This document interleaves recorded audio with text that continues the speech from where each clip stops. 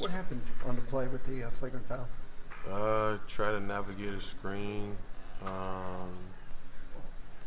might have tapped him below the waist, but you know, he got right back up, and I don't know. It's just it's weird that every time it happens to me, I get picked on. So, but I guess it's just a part of my reputation. You feel like there's a target on you? I don't know. What's the name? What's my name? My name is Dillon, so I guess. Did you think Tice flopped on that previous play?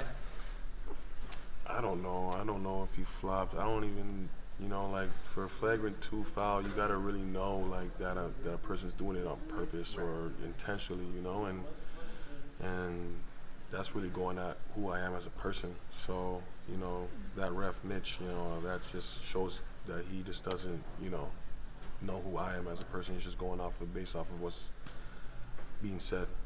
Have you had a chance to go back and see it for yourself, different camera angles and stuff? Yeah, I've seen it. What do you think about it? Slow motion is gonna, you know, show everything. It's like the Canelo and Charlo fight. It's like they show the knockdown in slow motion and be like, ooh, ah, you know what I mean? So it is what it is. Have you ever gotten a chance to talk to the league? Have they ever talked to you about the way that you play?